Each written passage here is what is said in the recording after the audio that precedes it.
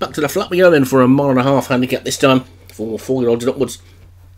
And the top one is double chest for Darren Thompson. Priscilla Assertive, Graham Clutterbuck, Firth Zetkin, Craig Allen, Tinker of Rye, Leon Van Rensburg, Oceans of Aegis for Darren Thompson, Funny Sonny and Funny Ben for David Hooley, Pepper Tree Avenue for Graham Clutterbuck, Fremont Hopeful and Houston Image for Vinnie Gerard, Global Sale for Craig Allen, Major Left for Alex Cherry, The Incident for Leon Van Rensburg, Ushindi Wen, Alex Cherry and another Ushindi Kando, this time for David Robertson, Charming Man for Derek Hinton, Mirage Higgins for Conor Liggett, Storm Murmur for David Robertson, Mix of Intrigue, Joshua Sutherland, Birthday Ripple, Conor Liggett, Pall Mall, Martin Leadham, Trail of Hollywood, Derek Hinton, Gladiatrix, Martin Leadham, Obla Dar, and Love of My Life for Derek Hinton, who's managed to get half a dozen in again, and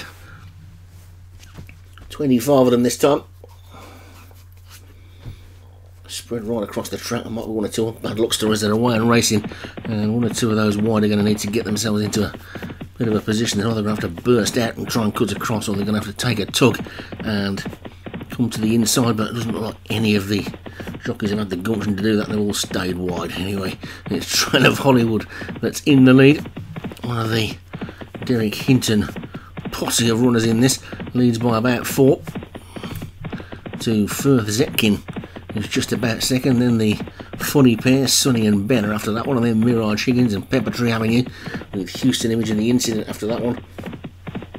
Towards the back, Derek Hinton's got the back two as well, Obladar and Charming Man, and he's also got the leader with Trail of Hollywood.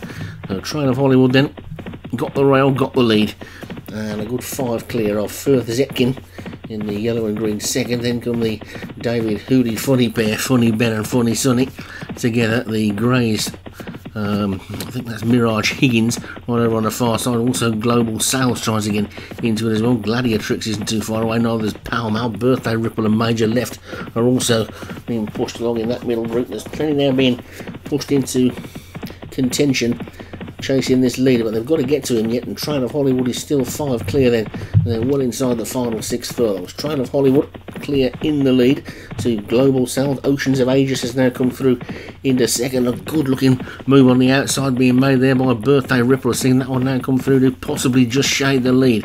It's Birthday Ripple, Trail of Hollywood, Oceans of Aegis. The Incident is also getting into it. Then comes Global Sale, Mix of Intrigue around the outside as well. Firth Zetkin still there, so is Gladiatrix and Pall Mall, and then Major Left, but it's still Trail of Hollywood and Birthday Ripple. Oceans of Aegis between the two of them.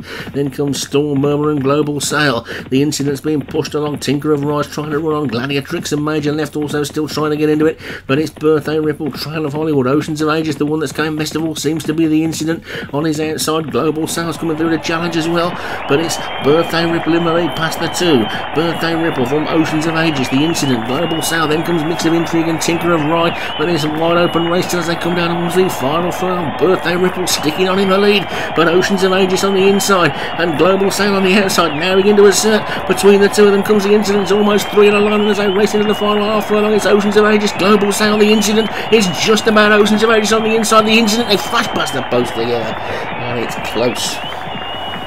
It's mighty close. Big names up there again, and just, I think, oh, it's on the nod. Oceans of Aegis, it says there. Wouldn't surprise me if we got another dead heat. We already had one today.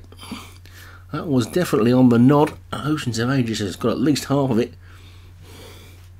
There's the Hinton pair coming back at the back. So Darren Thompson takes it. Oceans of Aegis by a short head to the Incident in second for Leon Van Rensburg. Global Sale was third for Craig Allen. Storm Murmur for David Robertson fourth, and Funny Ben for David Hooley fifth.